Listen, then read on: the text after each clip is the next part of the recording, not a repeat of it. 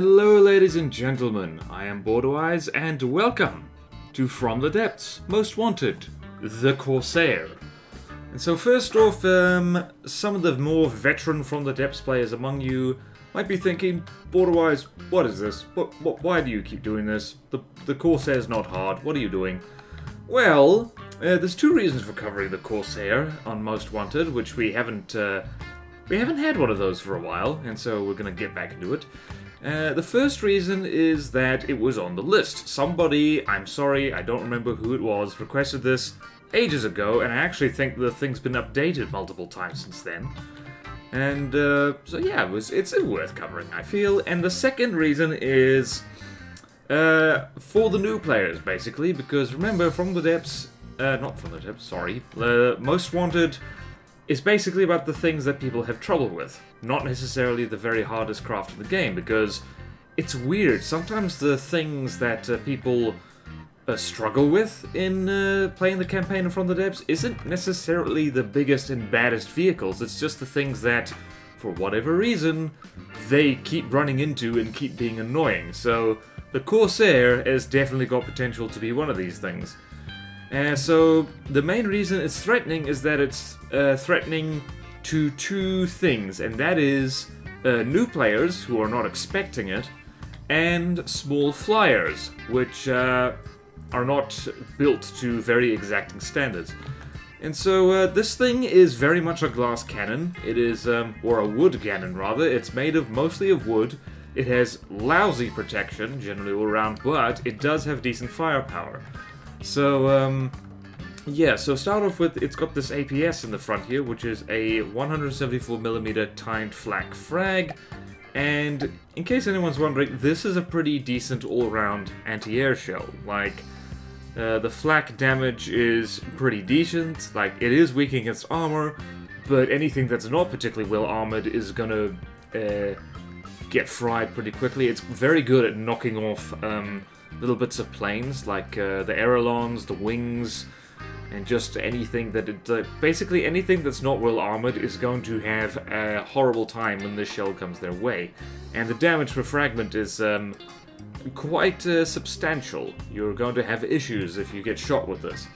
And it also has a whole bunch of IR missiles, which is IR missiles are generally not particularly threatening, except if you're running with craft that use a lot of hot jets, and these aren't amazing, so these are called prediction guide. Oh, yeah, they did change the name of that.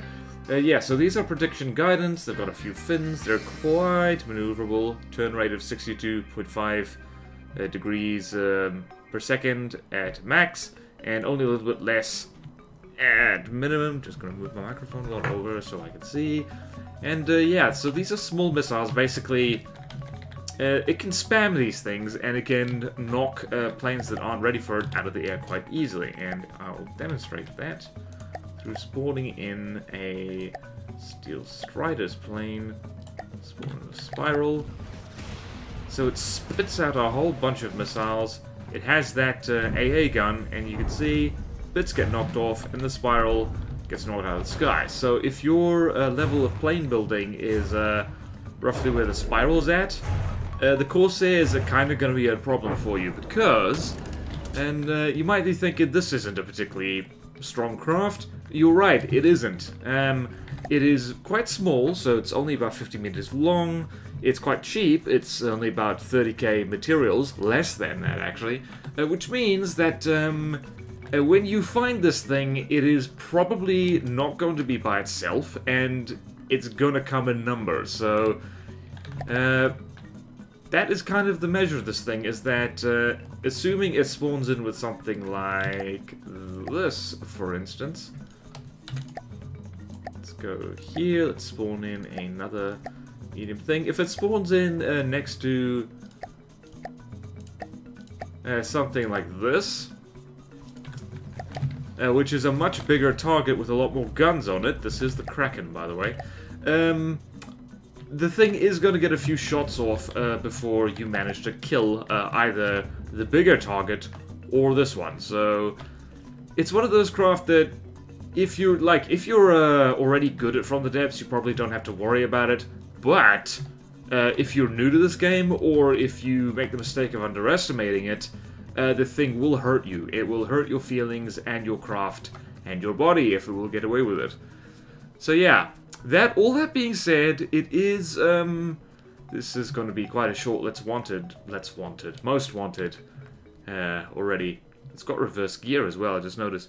It is very delicate, so it is made of wood, and particularly if you go down here, and most of its vital components are firstly, like, very, very close to, well, they're not behind much protection at all. This is metal beam, wood beam, well, no, not even that, metal beam, wood beam, and a wood slope right here.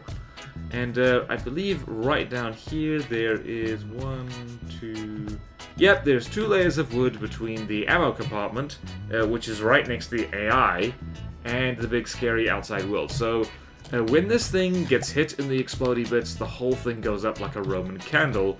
And so this is very much it just collided with the Kraken. Bravo, guys. Bravo, bravo. So yeah, it is very, very delicate. And the IR missiles are easily distracted, and I can show you that by doing this. So yeah, spawn you in, and I will just spawn in a vehicle of mine that happens to have flares. Now let's go here, ships. Turn ahead, and you are not allowed to fire, my friend. So the split second these IR missiles get fired, sticky flares do a really good job of distracting them, especially since these missiles don't have signal processors on them. So one good flare on your craft, and just the IR missiles are basically useless. So that is a handy thing to have. So those missiles are only really a problem for craft that for whatever reason they don't have decoys or they don't have decent flares on them. So yeah. It's got a very exposed turret as well. And max speed is 20 meters per second. It's not particularly fast, or faster, as I've written here for some reason. Also, its own flares are not particularly impressive. So these are just flares for countering. Well, for one thing, they're small decoys, so they don't actually do that much. And yeah, defense-wise, it's not very strong. So if you fire back at it, and it doesn't have friends around to help it, it will die, and it will die pretty quickly. The trick is getting it on its own in order to kill it quickly. In case you're wondering, this particular craft is more than twice as expensive as the Corsair, so this was never a particularly fair fight. So yeah, so how do you survive it? Well, you do pretty much what the twin head is doing right here. This is quite a decently armored craft. It's got multiple layers of metal all over it. In fact, I think it's something like... Let's go here. Dang it. So if you got at least 2 layers of metal all over the place, you are pretty much safe from it. Well, this is just 1 layer of metal over here.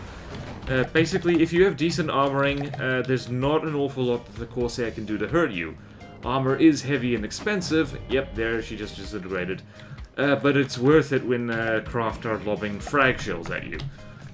So yeah, and you do need that IR decoy. If you do not have some kind of missile decoy when you go up against a Corsair, you will be in deep doo-doo. So, just occurred to me, since this is mostly for the new people, this is how you set up a basic flare system. You get an automated control block next to a missile controller, or not necessarily next to, but that's the simple way to do it.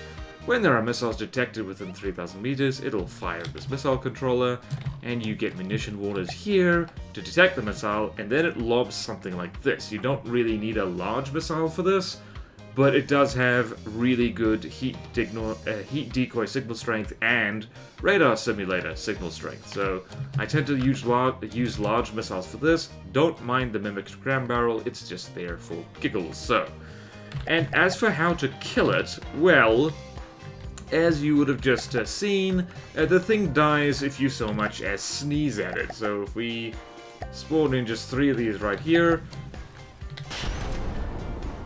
Yep, that was one decent clamshell, and the thing dies pretty much immediately. So yeah, the thing, like, very much this is a case of, like, why was this... Again, this thing is getting a most wanted because it's been requested, and because this thing can be genuinely annoying if you're not focusing fire on it, because it just does dump a load of ducker your way. So yeah, and so as for how to kill it, well, whatever you like, really, but you can never go wrong with just blowing it up. With missiles, with simple weapons, with crams, whatever have you. And if you really want to be absolutely sure of surviving this thing, well, it's got no torpedoes, so you can never go wrong with a submarine. So that's basically it. This was a very short little Most Wanted because, well, as I said, for a veteran player, the Corsair is not really a threat at all. But if you're a new player, if you're just starting out with From the Depths, this thing might be one of any number of interesting surprises coming your way. So it's good to be prepared for it ahead of time, especially if you're just having a go at the NATO campaign early without spending a zillion years in the designer. So, that's a nice quick one, so good luck on the NATO campaign now that you know how to deal with one of the annoying craft that the Deepwater Guard will send your way. And thank you all so much for watching. Please like, comment, subscribe if you want to see more videos like this. Support me on Patreon or through the YouTube membership if you like. It really helps. Thank you to all my current supporters, and I will see you next time in From the Depths. Most Wanted. Farewell.